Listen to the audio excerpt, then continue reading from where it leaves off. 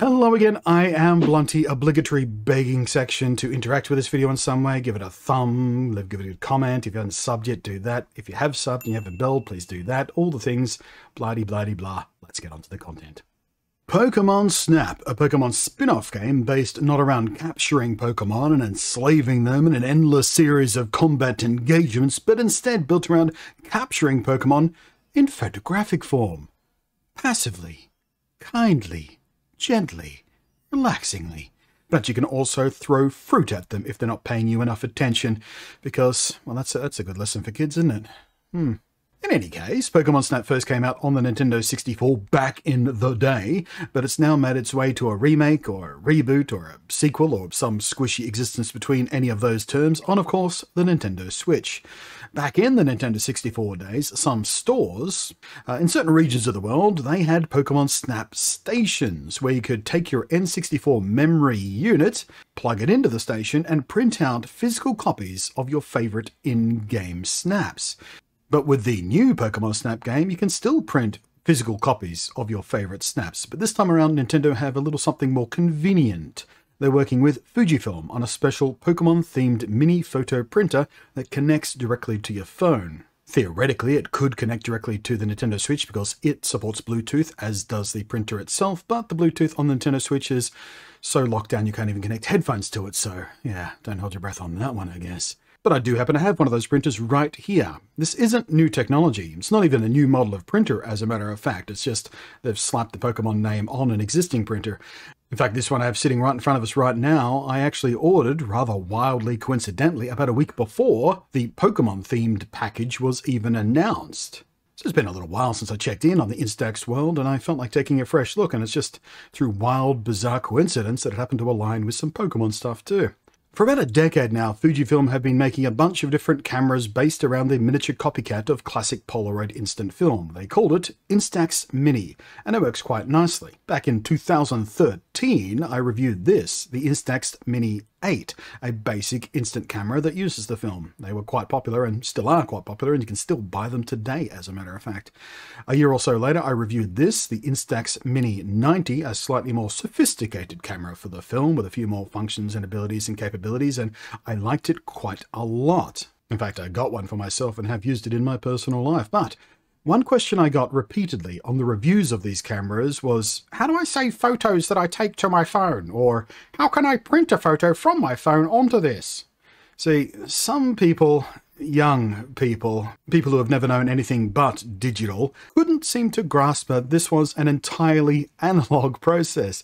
There's no digital sensor here, there's no memory card or anything. There's nothing more than light coming through a lens, hitting a bunch of light-sensitive chemicals on a paper, and then squishing out through a pair of rollers which squidges across some more chemicals on the film to stop it being light-sensitive. There's no digital file here to print, or save, or copy. These are instant cameras, not printers, not in any sense of the word.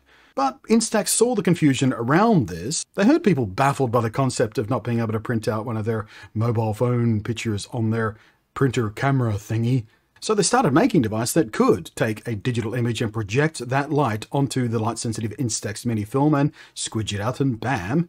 The Fujifilm SP1 Instax Share was born. I reviewed this too when it first came out, and I liked it too. But unlike the cameras, I never got one of my own. In any case, the Instax Mini Link here, the exact same printer you will get in the Pokemon Edition pack, the only real difference is it comes with a silicon Pikachu you slap over the top of it, because, hey, that's fun. But this is the descendant of that original SP1 Instax Share printer. It's the same basic technology, just made smaller and I think a bit faster as well.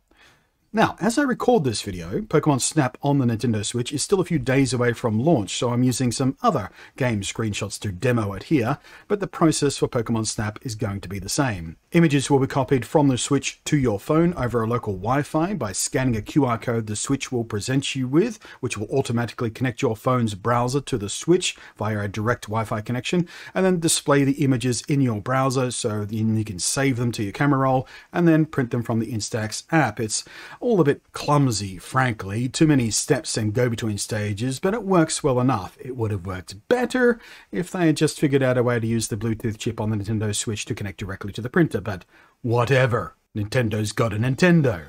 And the photos you get are, as you can see, quite nice, actually.